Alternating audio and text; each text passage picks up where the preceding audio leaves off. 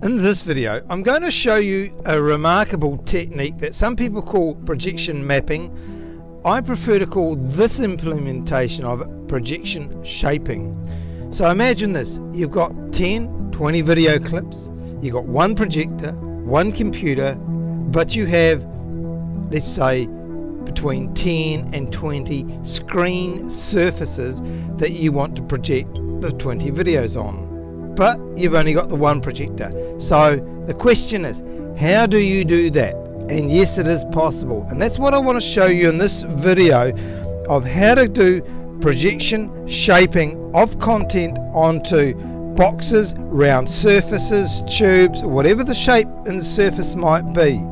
Could be the size of your hand right up to the size of a building. And so here what we've got set up are a number of boxes, and you can see here that there are white areas and red areas labelled S5, F7, F1, S6. So those represent the target segments that we're able to shape into the box. And so at the moment you can see here we're just fitting out S2 to shape to the board that happens to be sitting on the ground. And you've got 4 corner anchor points, and just simply a matter of moving those precisely into the area. You can see on S7 had a whole lot, and that a whole lot of anchor points. So what that allows us to do is actually wrap the video around curved surfaces. And on S6 here you can see that it's a flowing curved shape with bezel points, and so what we're able to do is to shape that into irregular shapes as well.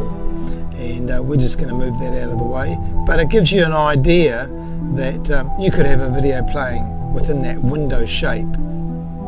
So now moving across to another area, you can see here on S9 is another segment, so we would be allocating a video to S9.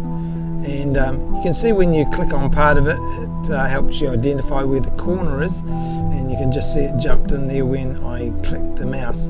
So that's all now set on S9, and now we're going to do S11, and we can just move the whole box and target area, and we're going to place that on the small box lying on the ground. But you can see here how you can actually have multiple segments layered on each other, and typically you would only use the one. And so now we are dragging up the right hand corner for S8, and we can drag it out to the shape that we're going to map onto. And this is just the end of a cardboard box.